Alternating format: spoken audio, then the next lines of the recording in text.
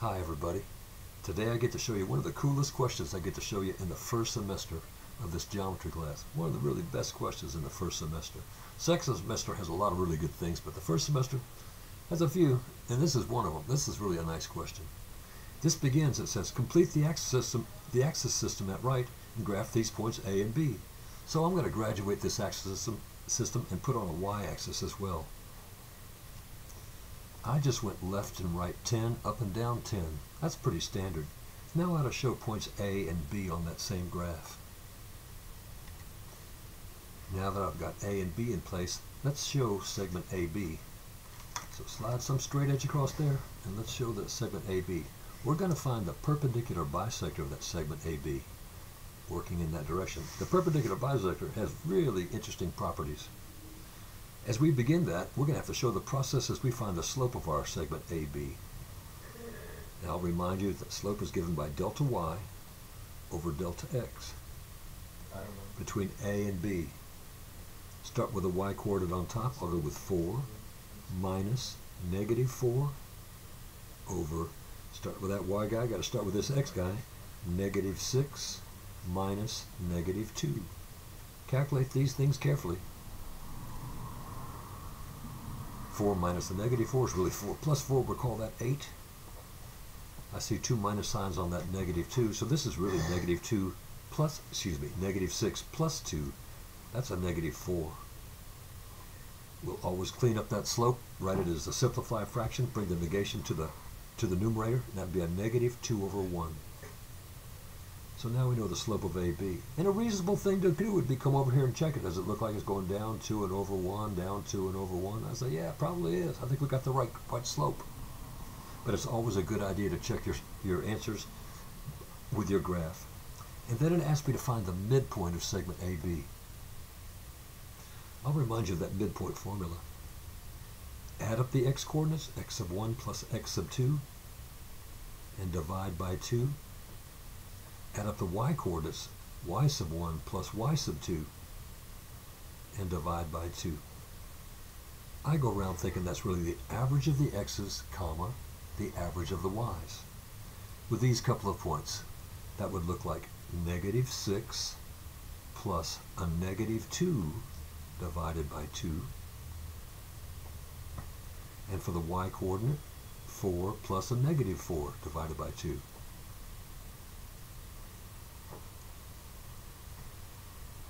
Then we just do some little calculations. And I hope you're thinking with me, negative 6 plus a negative 2, there's a negative 8 divided by 2. That ought to give us a negative 4.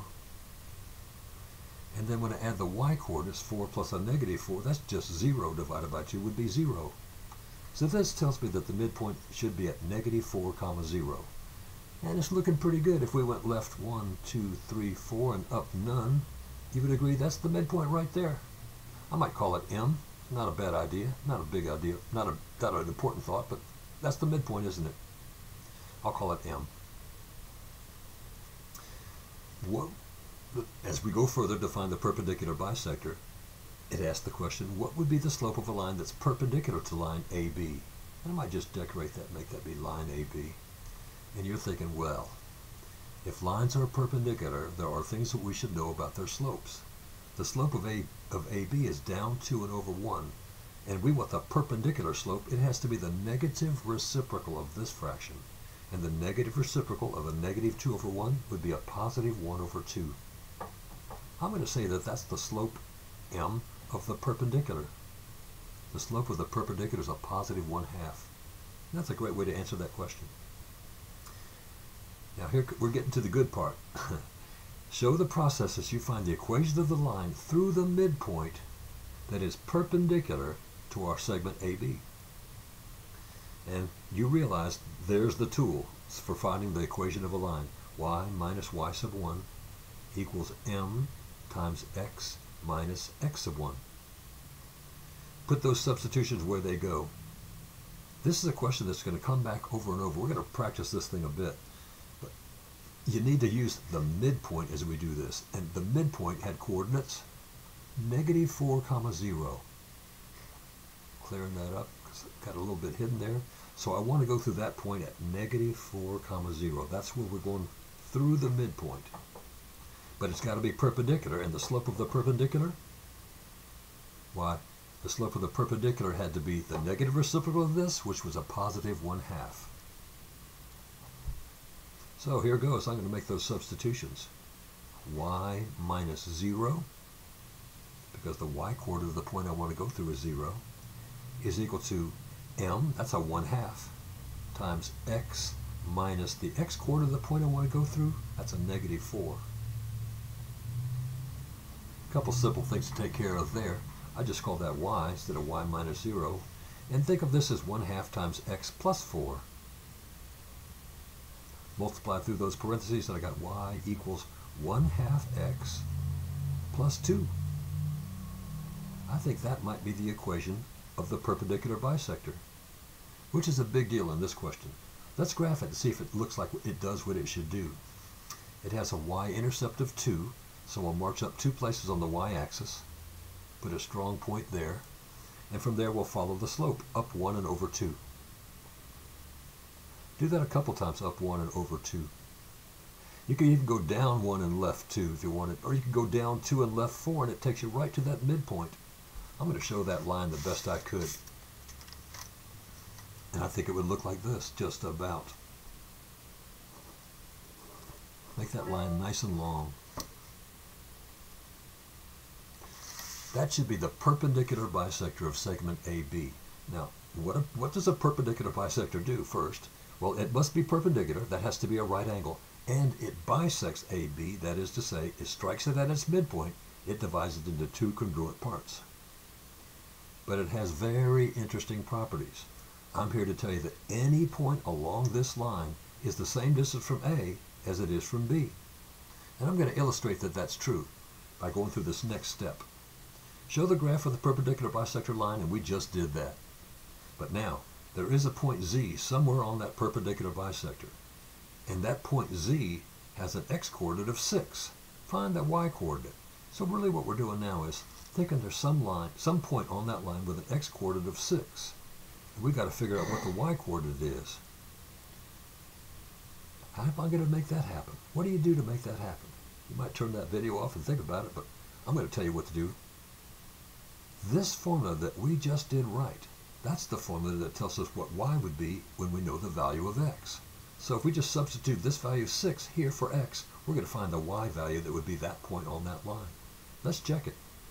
Y should be 1/2 times, now we're letting x be 6 at this point, plus 2. So that would be y is equal to, and 1/2 of 6 we recognize to be 3, plus 2, so that'd be y is equal to 5. So I think that place must have been 6, 5. Now let's go check it and see if that fits on the graph. If I were to go to the right 1, 2, 3, 4, 5, 6, and up 1, 2, 3, 4, 5. My graph isn't perfect, but it looks pretty good.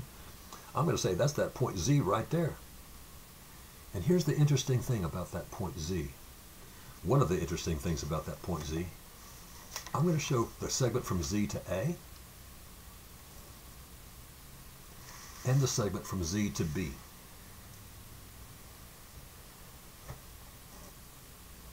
And let you get a good look at that segment, at those segments. And I ask you, which one looks longer, AZ or BZ? And if you're thinking like I'm thinking, they look the same, don't they? And in fact, that is the nature of the perpendicular bisector. Every point along the perpendicular bisector is equidistant from the endpoints of the segment. So that means that AZ and BZ have to be equal in length. Now, show that our point Z is equidistant from the endpoints of segment AB. You'll use the distance formula twice. Let me remind you what the distance formula looks like. It has a square root, and in the first pair of parentheses, x sub 1 minus x sub 2, quantity squared. This is a tough little formula, and it's important that we work it well. And then it's y sub 1 minus y sub 2, quantity squared. We're going to use that to find the distance between A and Z. It would do us well to record the coordinates of A, and A was at negative 6, 4, and Z. And Z we just found to be at 6, 5.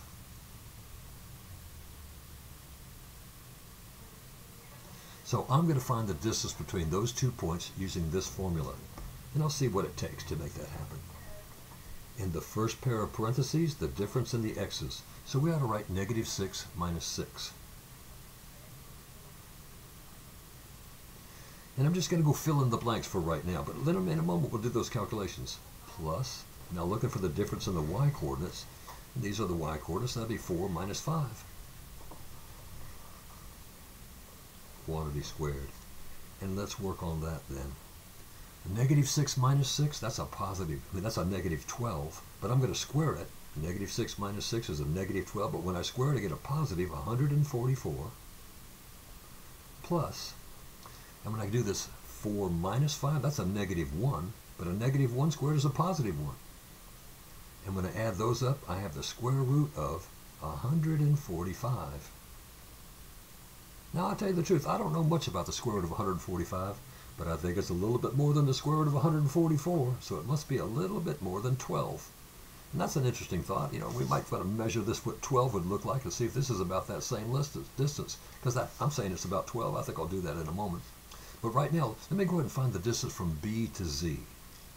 Let's bring the coordinates of B close by. B was at -2, -4, and Z was at 6, 5. And we're going to use that distance formula and find the distance between those 2 points. And I'm thinking it should be the same as this one. So let's hit it with this distance formula and see what happens. And I just make these marks ahead of time before I do the distance formula. Just a couple pairs of parentheses with the exponents of 2. And then I think, well, what's going to go in this pair of parentheses and what's going to go in that pair of parentheses? And in the first pair of parentheses, we're looking at the difference in the x-coordinates. That'll look like -2 minus 6. In the second pair of parentheses, y-coordinate minus y-coordinate, therefore -4 minus 5. Pretty good place to be careful. Let's do what's inside of those parentheses. A -2 minus 6 would be a -8. And we're going to square it. And this -4 minus 5 is a -9. Got to square that too. I'm going to move to the right. And -8 squared is a +64. Any negative number squared is always positive. And 9 squared is a +81. So I'll add up those couple of numbers. And when I do that, I'll add those up, I get 145, don't I? So I'm thinking that distance must be the square root of 145. Now, I'm just going to play around for a second. I want to show you something that I think is kind of interesting to me. I'm saying that those lengths, AZ and BZ, should be the square root of 145, which is a crazy number. But it should be around a little bit more than 12, because I know the square root of 144 is equal to 12. So the square root of 145, this isn't important that I write this, must be a little bit more than 12. Yeah, just a little bit more than 12. So I'm going to do a little measurement over here, just kind of playing around. And I know from here to here was 10. So if I march 2 more to the right, that distance to right there between these 2 places should be 12. I'm going to see if that's how big AZ and BZ were. And I'm thinking it's pretty close, isn't it? That's how big AZ was. And if I move this to this place, and that's how big BZ is also. So I'm thinking, man, we're probably getting this right. I think that was kind of a nice way to measure that. Although the true answer is it's the square root of 105. Both of those were, and they're equal to each other. I think that's kind of a tricky question, so I want to do it again. Same idea. I want to find a point. This time I'm calling it point T. And we know something about that point T. It has an x-coordinate of 10. So we're going to complete the coordinates of that point. And remember, it's on the perpendicular bisector. And we know the equation of the perpendicular bisector was this thing right here. Y is equal to 1/2 x plus 2. And we're letting x equal to 10. So I'm going to do that on the side. On the line y equals 1/2 x plus 2. Now that's the line that is the perpendicular bisector. We're going to let x equal 10. We're going to find out what the y-coordinate would be. That'd be y equals 1/2 times 10 plus 2. 1/2 of 10 is 5. Plus 2, yeah, we're going to get y equal to 7, aren't we? So now, this is my point T, and I want to show the distance from A to T and B to T. Now, I'm going to find that place 10, 7, over here 10 and up 7. That's about right here. That's my point T. And I'm asking you, what do you think is going to be longer, AT or BT? I'll draw them both. We get a look at them. Here's AT, and here's BT. Now, we aren't proving this. We're just observing this. But in this class, we should prove those kinds of things, because I bet you're thinking what I'm thinking, that AT and BT look to be congruent, equal in measure. And that would be a nice little thing for us to prove. But right now, we're just going to establish that in this instance that they are equal. Are they always going to work that way? And I would tell you, yeah, it is always going to work that way, but we have not proven it. We're just going to establish that it works in this case. So let me keep those coordinates handy. A was at -6, 4, and T we have just found by substituting that value 10 in for X, we found the Y coordinate to have been 7. Y was equal to 7 right there. So T was at 10, 7. And we're going to find the distance between A and T with that distance formula. It's a beautiful thing, but it's a little bit complicated. Make these marks on the paper that will fill in those spaces with the things that ought to go in those places. In the first pair of parentheses, from the formula, the difference in the X coordinates.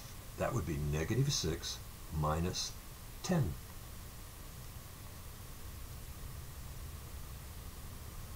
Well, what's going to go in here? And what I hope you're thinking is that's the difference in the Y coordinates between these 2 points. So that would be 4 minus 7. X coordinate minus X coordinate. Let's see what that does for us. We'll keep the radical, keep the parentheses because we still got to square stuff, and I get -6 minus 10. That'll be a -16. But we're going to square it. And then 4 minus 7, that's a -3. And we've got to square that as well.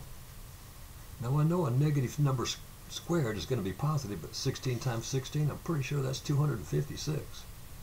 Hey Alexa, what's 16 squared? 16 squared is 256. Yeah, we got that right. I'm just kidding, but it's nice to have Alexa here, isn't it? And -3 squared is going to give us a +9. So we get the square root of, this time, 256 plus 9 be 265. I don't know that much about the square root of 265, but we can look at it. Let's just go ahead and get the length of BT. And I hope you're thinking what I'm thinking, that BT should be the same amount as AT. Should come up to be the square root of 265. And if it isn't, we got to figure out what we did wrong. But I think it will be.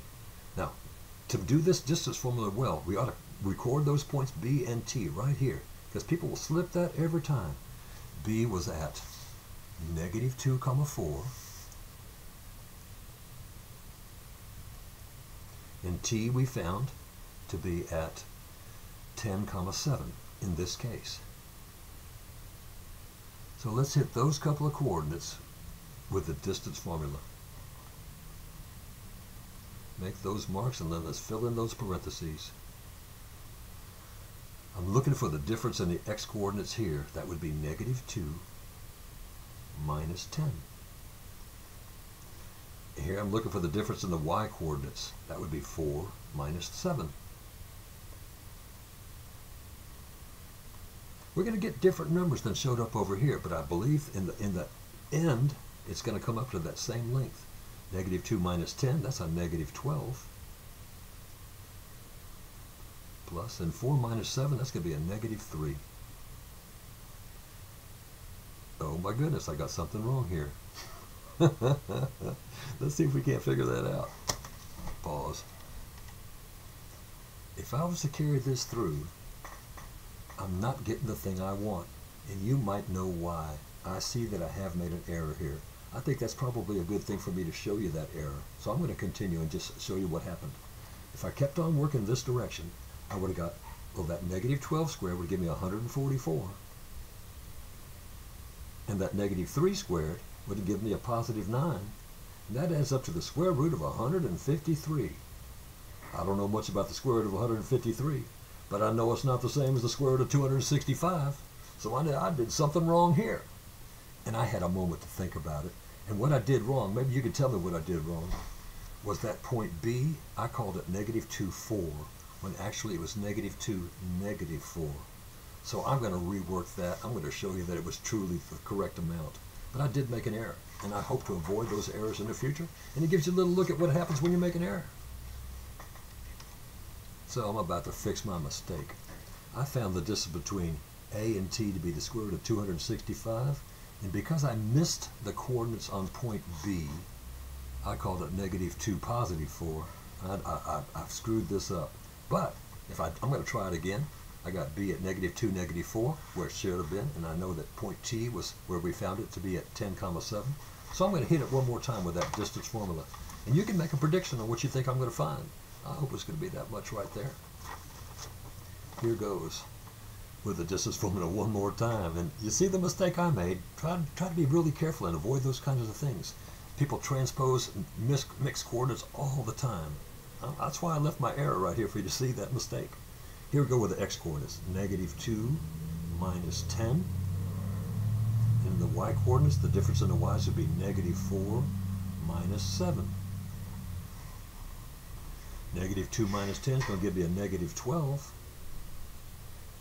which I'm going to square. And a -4 minus 7 is going to give you a -11. Got to square that too. So I get 144 positive and 121 positive.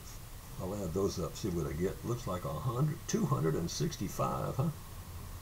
Yeah, I got the square root of 265, which is a pretty good thing, because I know the distance from T to B needed to be the same as the distance from A to T. And they were both the square root of 265, which is a little bit more than 16. So, man, you can avoid those kind of errors, but I made it right in front of you. Try to avoid those errors. Be careful when you write the coordinates down, and then we'll get this stuff right. Thank you, guys. Happy to hear from you.